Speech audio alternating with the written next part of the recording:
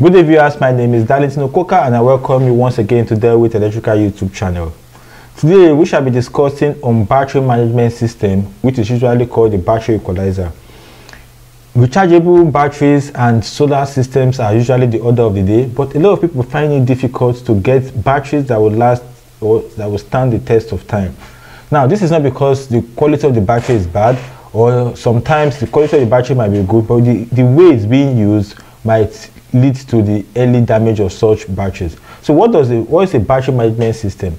Battery management systems are electronic devices that help to monitor the system or monitor the well-being of every rechargeable batteries.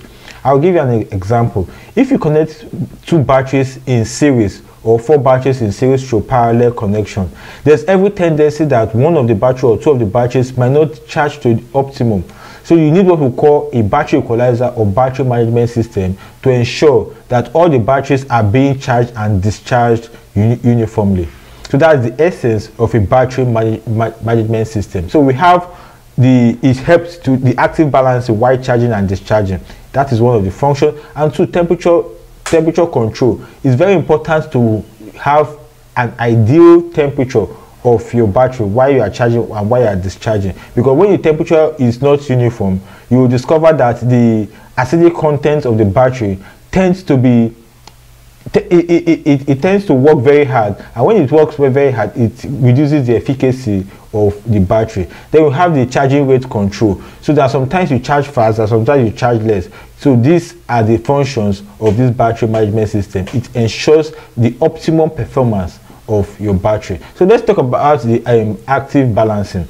Now on the active balancing, when you have two batteries connected together, when one battery is not charging properly and the other one is charging properly, what the battery management system does is to take at least 1 amps from that battery that is charging properly and remove it from the system so that it will balance the other battery that is not charging. So we have batteries for 24 volts, we have a battery management system for 48 volts, we have that of 36 volts and above. So I'm going to show you on my system now how these connections are being done. So for this particular one, we have the 24 volt system. Under the 24 volt system, you should know that at least a minimum of 2 batteries will be connected. Now on this battery management system, you see that there are 3 wires coming out from the battery management system. You have the red, you have the white, and we have the black. Now when you are connecting 24 volt system 2 batteries, you know that the 2 batteries will be connected in series. So as they are connected in series, the positive terminal is connected to the positive terminal of the battery management system, which is the red.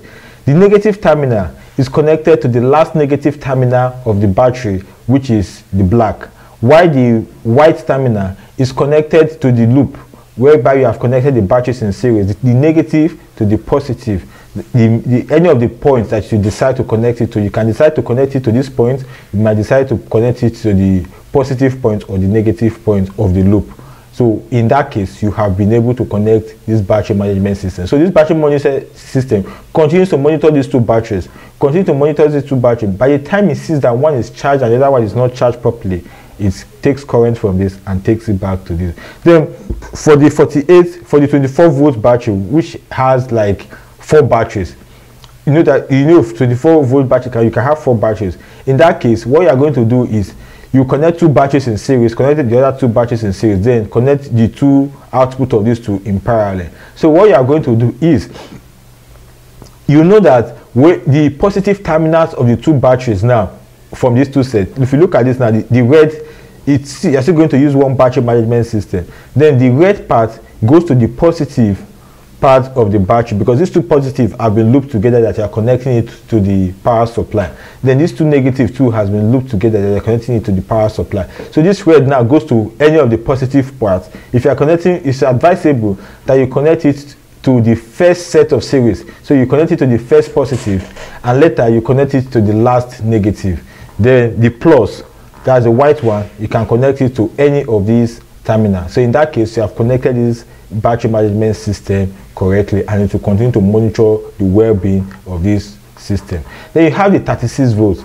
Now the 36 volt system, that means you are connecting a minimum of 3 batteries, because one battery is 12 volts, 3 batteries is 36 volts. So what you are going to do in that case is that you must use a 2 battery management system. So in that 2 battery management system, that means you are having 6 output terminals. So on the first terminal, the red is connected to the positive terminal of the first battery.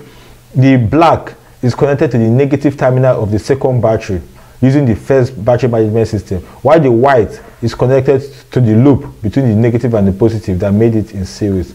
The same thing happens too on the second battery management system. You connect the red to the positive terminal of the second battery, and you connect the black to the negative terminal of the third battery. Then the white, the loop between the negative and the positive. By the time you have connected it, you see that this 2 battery management system will continue to monitor this battery to ensure its well-being. Then the last one is the 48 battery management system. For the 48 battery system, usually you are going to connect 4 batteries. So irrespective of how you are going to connect it in series or in parallel, you are connecting 4 batteries. So what is going to happen is you can't use 2 battery management system because there are already existing 48 volt management system directly that comes with 6 wire. But in this case, if you are going to use just the normal 24 volt battery management system, you are going to use 3 of them. So in that three, you connect the positive of the first one to the positive of the battery, negative of the second one to the negative of the battery, then the white one, you connect it to the loop between the negative and the positive. Same thing to the second battery management system is connected to the positive of the second battery, and the negative is connected to the negative of the third battery.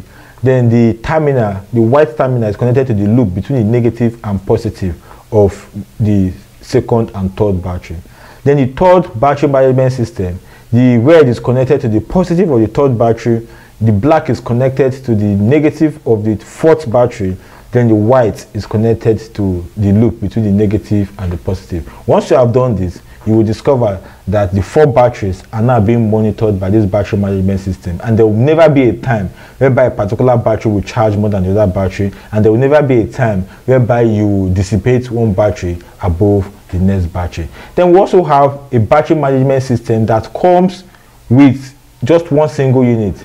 In that case, it comes with over 8 terminals, red and black, red and black, red and black, red and black. That one is easier. If you look at this now on your screen, you will see that the positive and negative is connected to the first battery's positive and negative. The positive and negative of the second one is connected to the positive and negative of the second battery. Same thing with the third battery, same thing with the fourth battery. So by the time you've connected this, you will discover that you are monitoring the exact efficacy and well-being of this battery. Then the second function of your battery management system is temperature monitoring. So you see this battery management system, it continues to monitor the temperature of the battery's performance. Now if the temperature of the battery is between 18 degrees and 25 degrees, the battery management system will not do anything. It just assume it's working within its normal required function. But immediately as the temperature increases above 25 degrees centigrade, then the chemical reaction in battery tends to change. At that point, you see that the battery management system which starts to regulate its functions to ensure that the temperature comes back to 25 degrees. If it comes back to 25 degrees again, it cuts off its function and continue to monitor. So you can see that it's very important that the battery management system is installed in your battery. And the last function is the charging rate. Now you see that some people complain that my battery does not charge fast. Once the battery is down, before it comes up again, it takes some time. Before it discharges almost immediately. So the charging rate of this battery management system can help to boost it. If your battery charges, maybe for example, it charges to full capacity within 7 to 8 hours, then when you use this battery management system, it can optimize the charging power to like 5 hours. So you see that the battery management system has so much importance, but a lot of people tend not to install battery management system during their solar panel installation or solar power installation. So I advise that in course of this video, try as much as possible to see that when you are carrying out any solar installation henceforth, you should use the battery management system to ensure the longevity of your battery, which is one of the most important aspects. So if you have found this video very useful, kindly share to your friends and invite your friends too to come and like our YouTube channel so that we'll continue to produce more veritable and educative videos from time to time. Thank you for coming to Deal with Electrical YouTube channel. See you in our subsequent video. Thank you.